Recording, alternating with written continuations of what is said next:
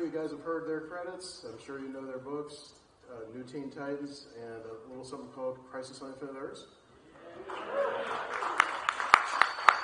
So I'll start off by asking, how did the two of you first meet and end up working together? Well, first time I met Marv, and Marv was my editor. I was working on a black and white series called The Sons of the Tiger for Deadly Hands of Kung Fu, and Marv was the editor of the black and white line. And he was one harsh editor. I have to admit, like I got very defensive with Marv. Again, I was just starting out, so basically he's insulting my baby. But the thing is, I did learn a lot from Marv, particularly when Marv.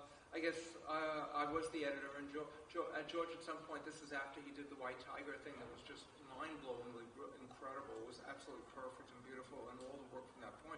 That's why, considering I was arguing so much about things, did I keep using them? I was the editor. I could have used another person or something. And the answer was pretty typical. Even though the artwork wasn't quite there yet, his storytelling was 100% from day one. He told a story better than any of the people I saw. The art I knew would get better because it was dedicated. It was obvious it was dedicated. But the storytelling you can't teach, and he had it from day one. And it's constantly that. And that's the reason, because you pray to find an artist who can actually tell a story that well back then. He did it.